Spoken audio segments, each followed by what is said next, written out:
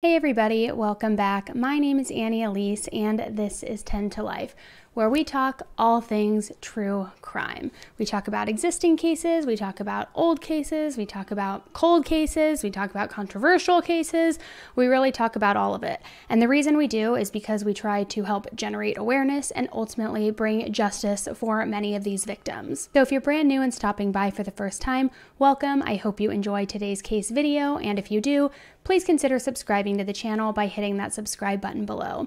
And for all of my returning subscribers, welcome back. So happy to have you here, and thank you for your ongoing support. Now, contrary to what it may look like, I promise guys, I'm not wearing pajamas right now. I know that like these feather pajamas out there are all the rage. This is actually just a shirt. So we're vibing out. I'm seeing if I like it. TBD. I obviously didn't iron it, so sorry if it's distracting, but we're gonna kind of just go with it. Let me know what you think. So today, the case we're talking about is one that is happening in real time and that so many of you guys have been requesting. And it, unfortunately, is a case of another missing child out of the East Coast. On Monday, January 31st, 2022, at approximately 9 a.m., the police department was called to the Buckrow Point apartment townhouse complex in Hampton, Virginia. And Cory Bigsby had reported that his 4-year-old son, Codi Bigsby, was missing. He said that he hadn't seen him since 2 a.m., that he searched everywhere in the house, and that young little Codi was nowhere to be found. Now, an Amber Alert wasn't able to be immediately issued because the circumstances surrounding little Codi's disappearance were still unclear. It wasn't 100% certain that this could have been an abduction. And immediately, the Hampton Police Department started questioning the parents and what their potential involvement may have been. It's now been 2 weeks, and Codi still has not been found, yet we have received a lot more of information regarding the father, regarding the mother, and regarding little 4-year-old Codi. And all of that new information not only points to enormous red flags on the father's part, but also quite a few red flags on law enforcement's part. So let's get right into it. 10 to Life with Elise starts right now. Codi Bigsby is an adorable little 4-year-old boy, and he's the middle child of 4 siblings. Codi has an older 5-year-old brother and a set of twin brothers that are 2 years old. Codi was last seen wearing all black clothing and Spider-Man flip-flops. Now keep that piece of information close in your mind too, these Spider-Man flip-flops. And I'm going to explain why here as we go. Codi's father, Cory Bigsby, the man who called this in and reported Codi as missing, is a retired Army member, and he's a father of 8. Cory retired in September 2017 as Sergeant First Class. Cory has been receiving money from his military retirement that appears to be approximately $1,700 per month. At the time of the 4-year-old Codi's disappearance, he had 3 other children living in that townhouse with him. And neighbors also had stated that at the time, Cory had a live-in girlfriend. However, that wasn't confirmed by law enforcement, and it hasn't been made publicly known yet if that detail has been confirmed by anybody else. 4-year-old Codi's mother, Dina Abdul Karim, lives and works in Washington, D.C. She too is also a veteran and apparently also attends school. Not much has been confirmed or said about how involved Dina was with her children or the last time in which Dina had a known sighting with her children. And trying to even pinpoint details about Dina proved to be very difficult. It wasn't just a simple Google search that you could find information on her. But what we did find was that in 2008, Dina had filed charges against Cory Bigsby. She filed assault charges against him, and apparently he had choked her. According to the records and the charges, Cory had allegedly choked Dina and also bit her. Now, there have been a couple different things floating around in terms of custody, but the custody arrangements and the actual concrete custody arrangements have not yet been solidified. What we do know is that Cory had all 4 of those children by himself, raising them in that townhouse since 2020. But how he got custody of these 4 children seems to still be a bit of a mystery as to the why or to the what happened. It's been alleged that at one point in time, Dina dropped the children off with Cory and then just never returned to pick them up. But then it's also been said that Dina dropped the children off for just a visit, and that during that visit, Cory actually moved, taking the children with him, and changed his number. So while the custody arrangements are unclear, What we do know is that those 4 children were in Cory's possession, and what we also know is that the 4-year-old missing boy, Codi, was also in his possession when he disappeared. Now, something that's a little bit odd about this case, and you'll see why here in just a minute, is that in just 2019, a little boy by the name of Noah also went missing from this exact same area, and he was actually found at the Hampton steam plant just 10 days later. Now, Noah's case was an awful situation of child neglect, child abuse by his mother, and she's still awaiting sentencing for all of this. But you're going to see how this starts to loop in a little bit. So police arrive at the scene after receiving that phone call from Cory, where he stated that he hadn't seen his son, his 4-year-old son, since 2 a.m., that he had searched through the house and that he had no success of finding him. Cory had told authorities that he last saw him at 2 a.m. Now, my question with that is, did you see him because you were checking on him in the bedroom while he was fast asleep?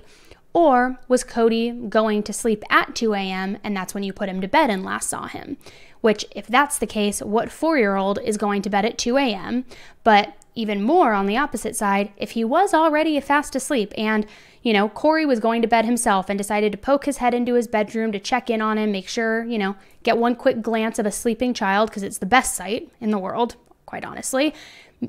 My question with that is, what happened from 2 a.m. to 9 a.m. in that 6-hour window, and how did this 4-year-old suddenly vanish? And what also is interesting to me that stuck out as a detail is he described to authorities that the last known thing that his son was wearing was all black and Spider-Man flip-flops. Now tell me this, what 4-year-old is wearing flip-flops to bed? This leads me to believe that he wasn't fast asleep in bed at 2 a.m. and perhaps they were doing something in the house or moving around. And that again just begs the question, what 4-year-old is awake at 2 a.m. and wearing flip-flops? And the even bigger question is obviously what happened in that 6-hour window.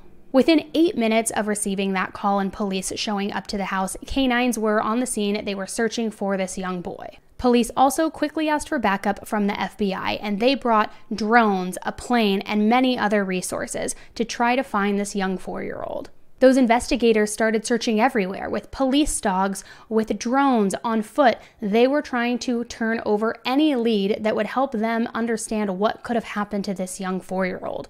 But again, immediately into this, the investigators' focus shifted back to the parents, as we see so often it happens in these cases. And he wanted to know more details about the whereabouts of the parents, the whereabouts of the children when they last saw them, and figure out, could there be some sort of foul play happening here?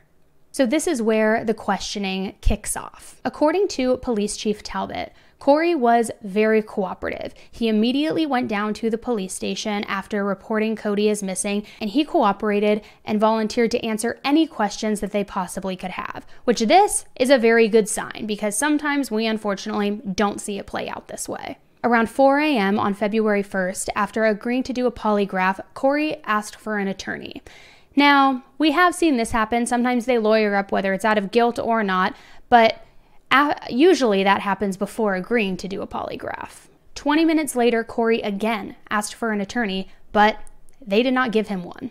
Polygraph ended up being taken anyway, and while the results of that haven't been publicly disclosed, Chief Talbot did say that there was a heated back and forth argument regarding those results, which in my opinion leads me to believe that Cory didn't necessarily pass with flying colors. Pretty quickly after Codi's disappearance, police and investigators became extremely suspicious. Police tape immediately went up in front of the residence, and a full-blown investigation was launched. That same day of the polygraph, on February 1st, the search for little young Codi began to really ramp up. Volunteers were called in to help with the search efforts, and neighbors even joined in these searches and vowed to not give up until they found Codi. Investigators ended up going to that steam plant where the other little boy, Noah, had been found, but nothing was there. No sign of Codi, no sign of any foul play, no sign of any evidence, and it ended up being a dead end. Throughout the day and evening, they continued searching, again by foot, using cadaver dogs, using drones, using all available resources that they possibly could. And the other 3 kids that were living with Cory at the time were pulled out of the home immediately by CPS. Now, for CPS to come and pull the children out of the home so fast feels like a red flag, feels like they may know something that they haven't made public yet. And we saw also a version of this happen in the Orrin and Orson West case, also in the Summer Wells case, when the other children are removed from the home because they don't trust the welfare of those children being with that parent anymore. For whatever reasons that may be, and they haven't announced it or made it public, they still were very quick to pull those 3 children out of the home. And while this is a red flag, because typically in situations like this, and it's said that during a crisis, you want to keep everybody's life as stable as possible, you don't want to shift things too much. When this happens, it's something to look into and it's something to consider. So it appears that there may have been some reasonable doubt that maybe those other younger children were also possibly in harm's way. The very next day, on February 2nd, the police identified the father, Cory Bigsby, as the sole person of interest. And they started asking community members to share any details that they have on Cory. They wanted to know about places he visited, where he shops for groceries, who he's with, about that girlfriend, what he does in his spare time, any information that they could possibly gather on this man. And again, they at this point hadn't announced why they thought he was a suspect, and no less why he was the sole suspect. But this did come off the heels of that polygraph and those mass searches. Police then began asking people to start checking their own properties, to check in their backyard, to check if they saw anything, whether maybe Codi was hiding or if there was anything that seemed amiss, and asked them that if they found anything suspicious to please contact the authorities. And we also saw this with the Summer Wells case too. By February 2nd, the search had narrowed in, and police were searching within a 1-mile radius of that townhome. And this isn't a good sign, because when they don't cast a wider net, they believe that the crime happened close to home. And still, they hadn't revealed why they thought that, but it did get more contained, and they were searching within that mile radius. This search also expanded, and they began using a dive team and boats. And this appears as though they were looking more for a recovery rather than a rescue. The following day, on February 3rd, police started handing out flyers, and on these flyers, they asked 3 very important and very pointed questions. 1, do you know Codi, Cory, or the siblings? Have you seen any of them since Christmas? And this is a key question, and we'll get to why. And 3, do you live in Buckrow Point, and do you have a Ring doorbell or any other surveillance cameras? Again, with a broad missing persons or missing children's case, typically you don't see a flyer that has such pointed questions trying to get information not only about the residents, but about the father. And these questions were very pointed. Investigators clearly wanted to gather as much data as they could from the Ring doorbells, from any surveillance cameras, for people who watched them come and go into the home. They had their eyes, it appeared, to be set on Cory. A forensic team was also brought in that day, and they were brought into the townhome to begin collecting evidence. At this point in time, Cory Bigsby's family retained an attorney for him. And remember, he had asked for an attorney previously at the police station, and they didn't give him one. So at this point, his family retains one for him. But this was 2 days after his original request, so he was unaware that his family had even retained this attorney for him. His new attorney, Jeff Ambrose, says that he went to the police station to speak with Cory, but that he was denied access to him. And he goes on to say that they denied access because they said that Cory had not requested an attorney, even though he clearly did, twice. Cory's sister did an interview, and although she seems extremely agitated with everyone, she did say that she believes Codi is alive. There's nothing I can really say at this point. We've retained counsel. And if you want, you can direct your questions to him. But do you believe that your brother is innocent? What can we say to have you defend him? There's nothing I can say about that at this time. I think Codi is alive and well. We just need to find him. When is the last time you saw Codi? That is irrelevant, and I just told you I don't want to speak on that. If I knew where he is, I would have found him by now. So I don't know. Why would I not think he's alive? Why would anybody rule out the fact that he's alive? I also asked her when is the last time she spoke or even saw Codi, and she refused to answer that. One of the things that she was very emphatic on, though, is where is Codi's mother, and why isn't she here searching the ground and scouring this area like she is, or all of these other agencies? She says that she resides in D.C., but said she had no idea where she was at this point. During that same evening in which the attorney is retained, the searches are happening in a much narrower focus, the flyer is being passed around, Cory Bigsby is arrested. And he was arrested on 7 felony charges of child neglect. And the details that come from these charges was about to paint everything in an entirely new light. His arrest affidavit stated that on December 13th of 2021, Cory left Codi and the 2-year-old twins at home for 3 hours while he drove and went to purchase a car in a different town of Virginia, which is 30 minutes away from Hampton. And when asked why he would leave a 4-year-old and 2-year-old twin boys behind while he goes and gallivants off to pick up a car, Cory tells them that they are too much of a burden to take with him whenever he leaves the house. Hi, I'm sorry, it's 2 2-year-olds and a 4-year-old, and they're too much of a burden? No, it's called being a toddler and a baby, and you are the parent, the caretaker. And sorry, not for nothing, Cory, but you've got 8 kids. You know how this goes. This is not new information. First of all, who the heck leaves toddlers alone for 1 minute? For 10 minutes, but no less for a 30-minute round, or a 60-minute, 30 minutes each way round trip. And you're leaving 2 2-year-olds and a 4-year-old. I literally hyperventilate when I leave my 2.5-year-old just so I can run and use the bathroom. Because in my mind, I'm thinking, oh my gosh, he could get injured. What if he tries to climb something? What if he falls on something? What if he eats a detergent pod, even though they're locked up? I mean, to just willingly leave them in the home for that long when you could easily just plop them with you in the car or in the bus or whatever you did, however you went. Or don't go. Even better, do not go. And even more than that, tell me what parent calls their child a burden, especially when you're talking to law enforcement. I mean, how many freaking red flags can we fly up right now, guys? And you know what? I'll keep it 100 right now for you guys. Sometimes, yes, children can be a bit of a burden in certain situations. A blessing, but sometimes a burden. But to not ever enough to leave them behind, and never enough to say that to an officer. Like, are you completely crazy? Get a babysitter, take them with you, or again, just don't go, Cory. So for that particular incident in December, he got 3 felony charges. But remember, there were 7. And the reason why is he only got 3 is because it was 3 children that he left behind. So you may be asking, well, where did the additional 4 come from? Well, this wasn't Cory's first rodeo, because he did this again on January 25th, just a little over a month later.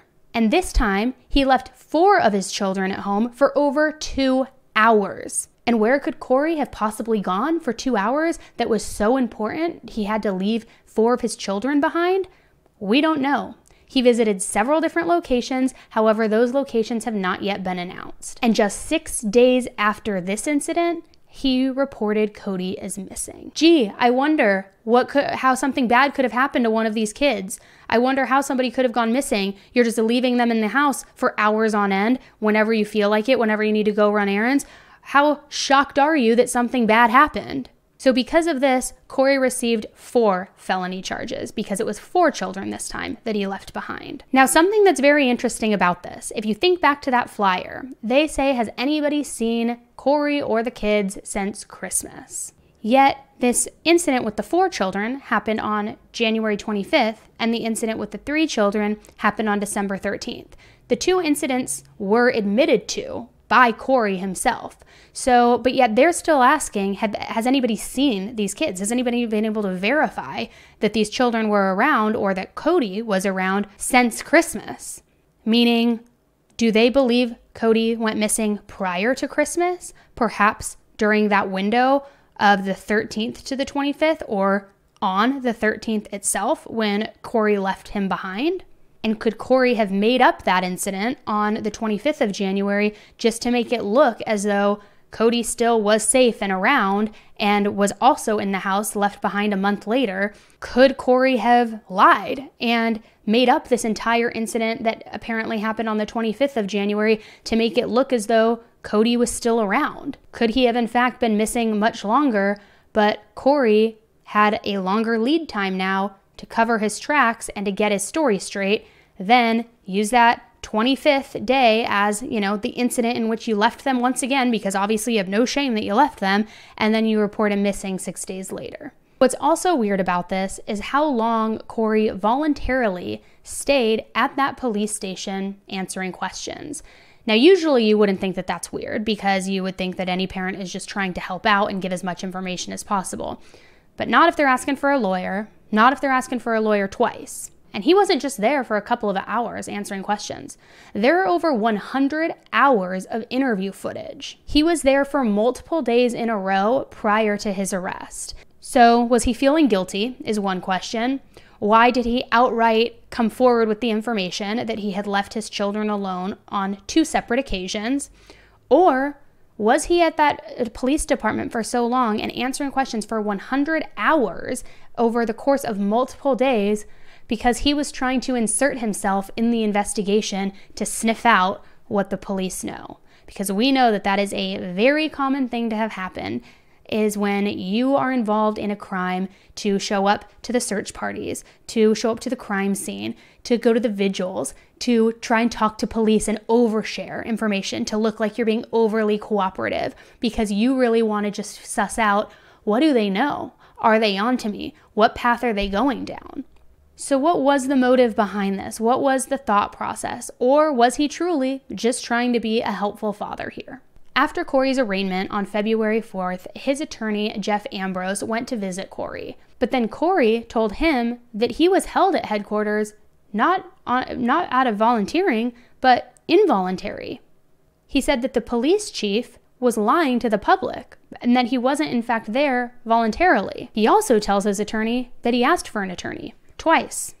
When Chief Talbot was asked about this, if Cory did in fact request an attorney and get denied, the chief states, and I quote, Mr. Bigsby is a 43-year-old man who's had a full career in the Army. He retired to a position of authority. He seems to be quite intelligent. He seems to be quite capable, and part of his capabilities seem to be understanding his rights. At no time did he request to see an attorney. Had he made such a request, we would have honored that request. The 5th and 6th of February was ultimately pretty uneventful.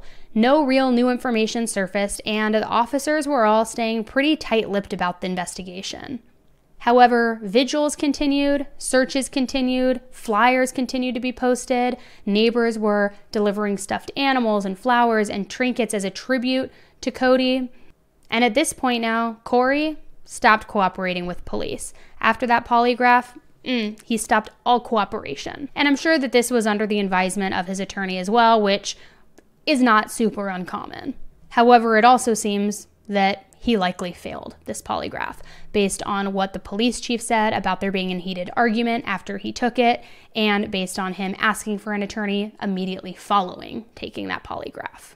I think it's safe to deduce that he probably did not pass with flying colors.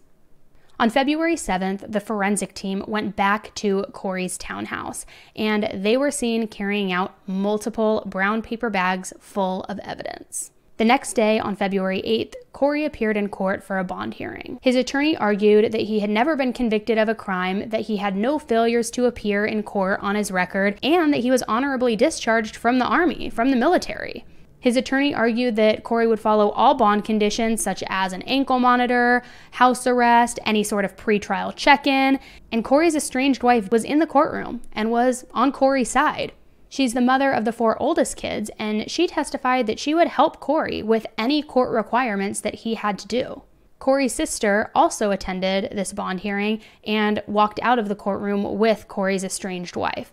Everybody seemed to be, for the most part, united and in Cory's corner. However, the Commonwealth attorney argued that Cory was a flight risk, saying that he was actually convicted of going AWOL in the military. And going AWOL in the military is a huge deal and a massive no-no. And because of this AWOL conviction, the judge ultimately denied bond for Cory because he also thought that he was a flight risk, and he also had these prior complaints of violence and DV, and all in all, wasn't looking to shape up too well for Cory. And as of now, they have a preliminary trial set up for April 5th.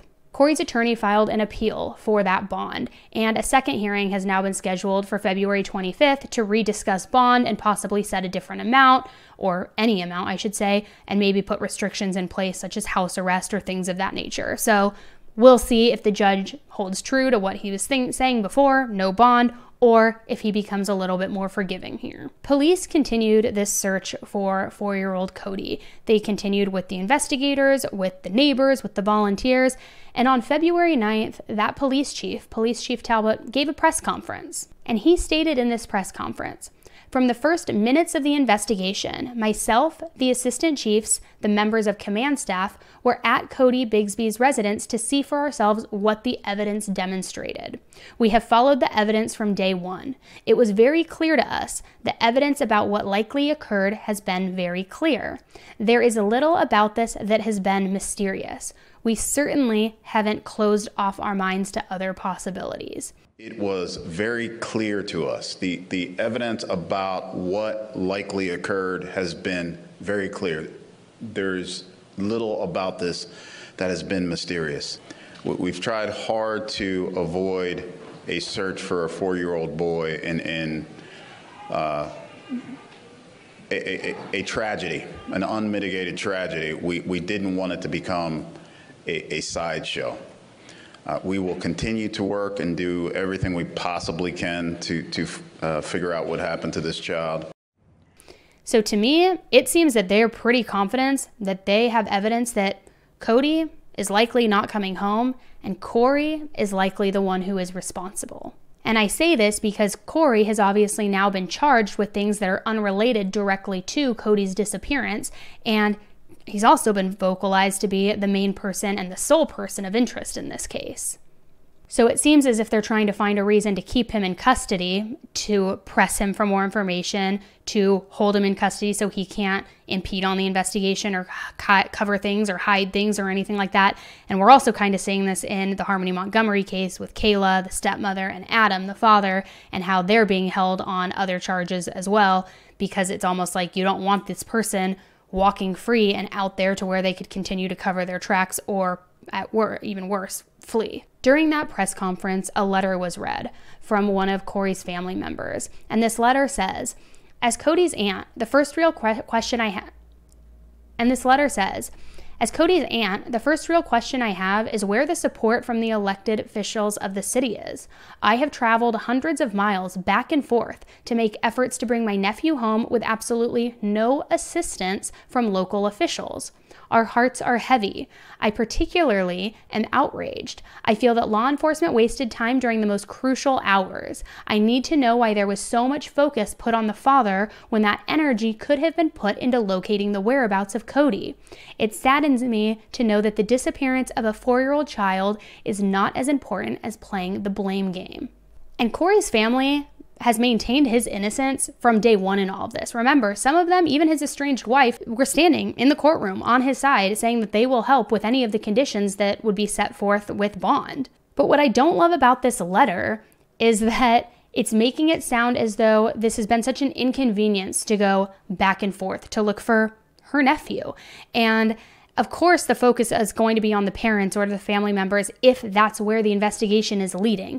I don't necessarily think it's the blame game. I think that the circumstances appear to be a little bit dicey. He says that he last saw him at 2 a.m., then something happened mysteriously in the middle of the night. He has self-admittedly left all of the children for hours on end in the home while he goes off doing whatever.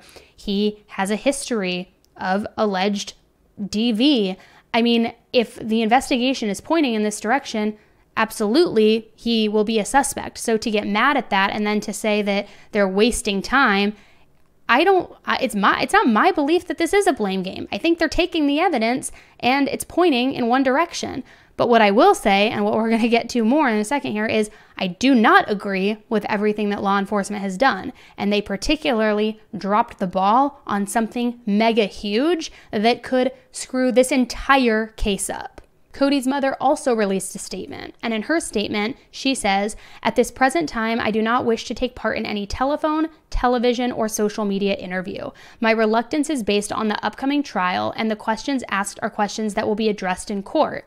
In addition, I have been advised by legal counsel not to address the public. However, I would like to speak to the support of the community. I sincerely appreciate all of the volunteers, the rescue workers, the police, the FBI, the news reporters, the community at large, family, friends, and everyone who is showing love and support for Codi.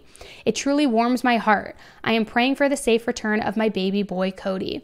I hope that the public and the community understands and respects my position during this tragic time."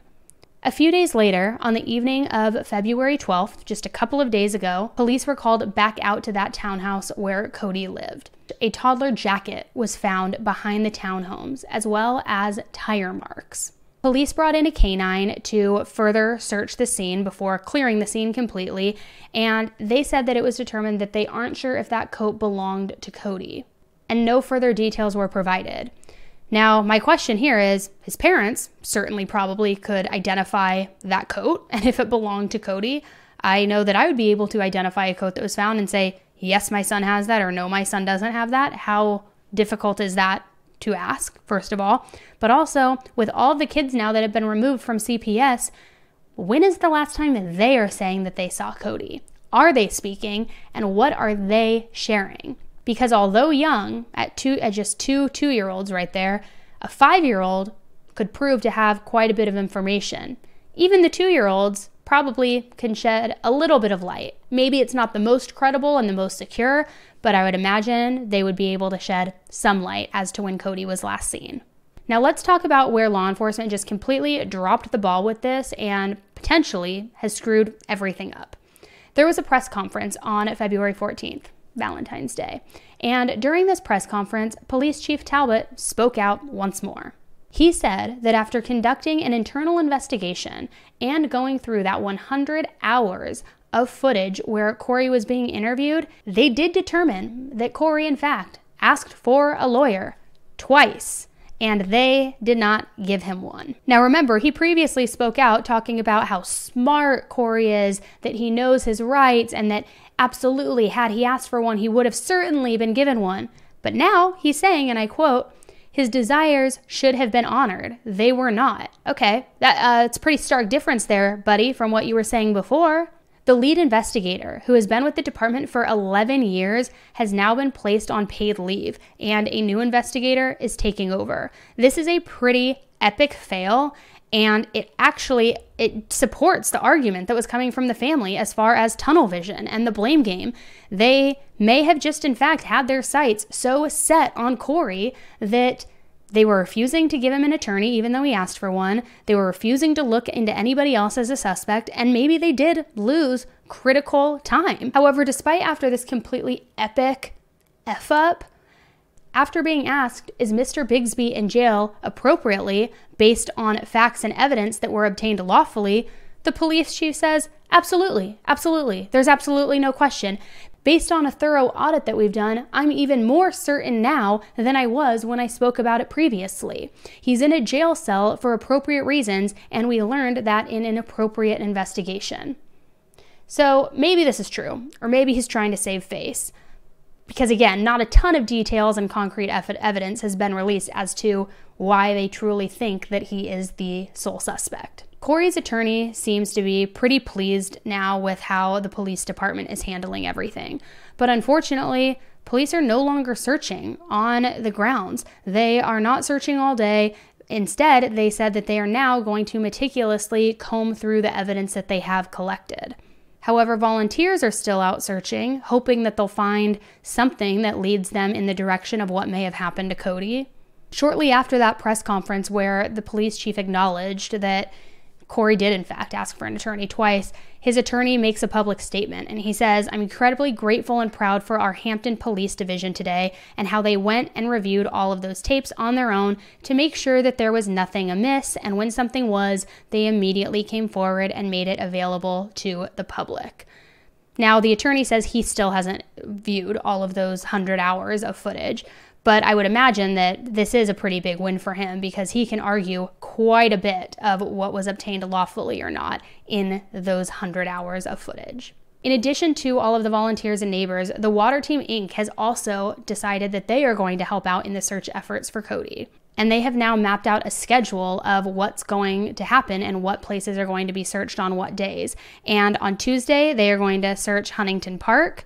Wednesday, the Fourth View and Ocean View. Thursday, North King Street. Friday, they're going to take a break. And then Saturday in Langley. So while the police may be just combing through all the evidence to figure out what may have happened, Codi has still not been rescued or recovered. There are no real leads that have been made public. Maybe they know something that we don't. Searches are still underway through volunteers and neighbors, not necessarily the police. And Cory is in a jail cell, but again, on charges that have nothing to do, really, that we know of yet, with Codi's disappearance. So is this case going to go cold, like the Harmony Montgomery case has, unfortunately, so far gone? Is he going to be pursued on these other charges? Although, yes, he needs to be held accountable and they should pursue them, but is that going to somehow diminish the light on the actual recovery and rescue of Codi? Are any other suspects going to be named? Will more evidence be found? Right now, we're kind of just in a waiting game. We're waiting for the police chief to announce more information, what they found. Although, to be quite honest, at this point, you kind of got to take what they say with a grain of salt because they have kind of fudged up this entire investigation, in my opinion. Again, just my thoughts. So I don't know, guys. I don't know. I think that it is extremely strange that Cory willfully left his children multiple times, especially at such young ages. I think it's very strange that he says the last thing that Codi was wearing were Spider-Man flip-flops and wearing all black. Because again, what child is wearing flip-flops at 2 a.m? I think that it's very strange that he said the last time he saw him safely was at 2 a.m., but that mysteriously something must have happened in that 6-hour window of the middle of the night, whether Codi wandered off, whether he was abducted. I also think that it's mysterious and a little questionable that one of the days in which he left all of the children behind was just 6 days before he reported Codi as missing. And could he have left those children behind on the 25th because he was disposing of evidence, because he was disposing of Codi? Then he comes back, lets everything kind of die down for a few days, then reports him as missing? Possibly. Let me know what you guys think in the comments below. Who do you think is responsible for Codi missing? Do you think he is out there? Do you think that we'll find him? Do you think that his dad is shady? Do you think that maybe his dad's just not the best parent and left them, but you don't think he's responsible for this? What are your thoughts, guys? Because again, this is a case that so many of you have been DMing me and emailing me, asking me to cover. I want to know what your thoughts are after hearing this information. What do you guys make of this case? So let me know in the comments below. Thanks again for tuning in with me today, guys. I hope you enjoyed the coverage. Subscribe if you haven't, like this video on your way out, and comment all of your thoughts below. And I don't think I'm going to wear this shirt again, guys. I feel like Big Bird, but like a barf colored emoji version of it. It's just not the business. Anyways, guys, all right, until the next case, stay safe. Bye.